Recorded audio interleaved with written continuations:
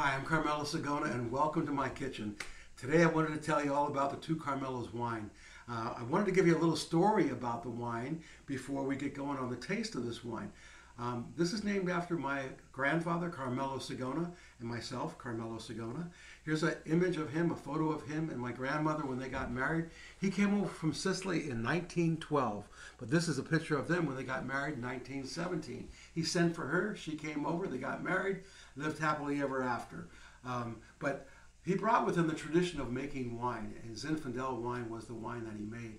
Our Sunday meals were always filled with pasta and beautiful focaccias and all these different foods, but we always had wine at the table.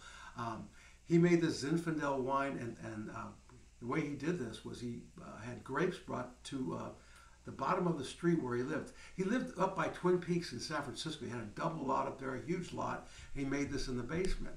So the trucks couldn't make it up the hill. They had to leave the grapes down below. 6 tons of Zinfandel, 1 ton of Muscat, and they hand carried them in these farm lugs all the way up the hill, and then they pressed them and made their wine. It was very, very good. I always wanted to duplicate that. Every time I went down to the basement, I always had that musty smell of the barrel and the grapes and the wine. I always wanted, we finally made this come true. Here we are, we have the Two Carmelos Zinfandel. This is what he used to make. We went through a lot of takes on this. We finally found some Old Vine Zins. We're working with a vendor who does a great job for us. This is really a good tasting. It's an everyday price.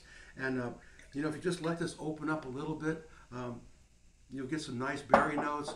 It's a little bit fruity taste. It's very well balanced. It's not tannic. So it hits a real sweet spot, not real jammy. We also have the Syrah. Let this open up a little bit longer. This is a special occasion wine, but you know, it could be an everyday drinker as well. This is real good tasting. It also has some berry notes, and it's real soft and smooth. So both of these will go with a marinara sauce or a pizza or different kind of meats. Barbecue, this Syrah will go with the barbecue, so they go very well together.